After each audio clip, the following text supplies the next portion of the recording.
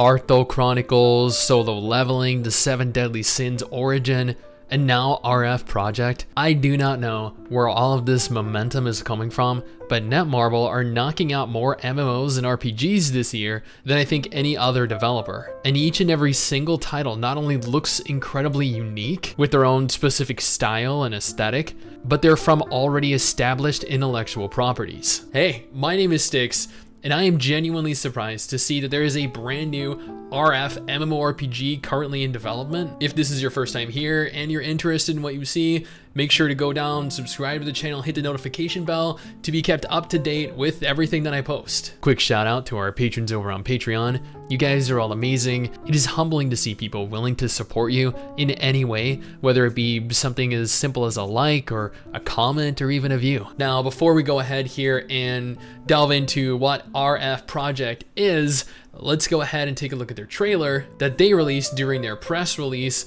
late last month.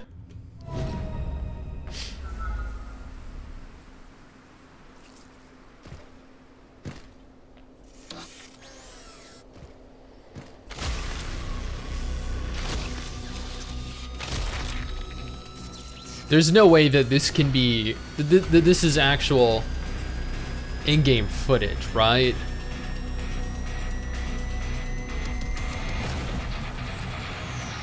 There's no way. Because this looks absolutely nothing like the RF Online that I played back in the mid-2000s. This this looks reminiscent of Warframe or Anthem or Destiny.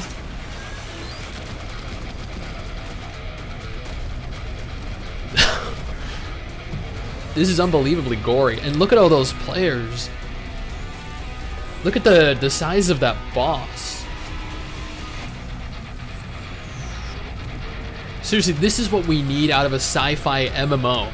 We need to be able to have these enormous, gigantic monoliths of a monster, and then we need to have 10, 50, 200 people all rushing to engage the boss because it genuinely requires that many players. So, as is evident, this is a very, very different RF than the RF Online that was released all the way back in 2004. RF was a very basic sci-fi MMO, a very hard game at times, but nevertheless still a very basic, very traditional MMO. It was slow, it had tab target combat. Honestly, it looked pretty good given when it was released. RF Project, though, is taking this game in a direction that I can safely say nobody saw coming.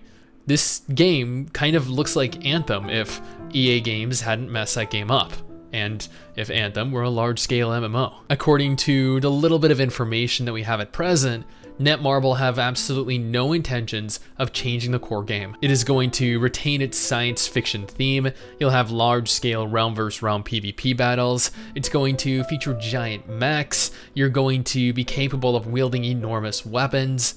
Although, while the core of the game is going to be rebuilt from the ground up, they did want to stress that this is going to differ from the original to a degree. They want to introduce features into RF that were never present in previous incarnations of the game. And that statement right there, that statement alone has me a little bit concerned, a little bit disconcerted, because they were very vague with regards to what exactly that means. Netmarble, as an example here, might take a formula that worked and warp it into something much more predatory, as has been done many times in the past with games like Blade and Soul 2, the Lineage mobile MMOs, Ion 2. Now, I am not saying that this is the ultimate definitive future for the game, but when they go on to give you vague statements like, we'll keep things the same to build off of nostalgia, but also different enough where it's a completely different game, you have to wonder what the future of the game looks like to them, especially given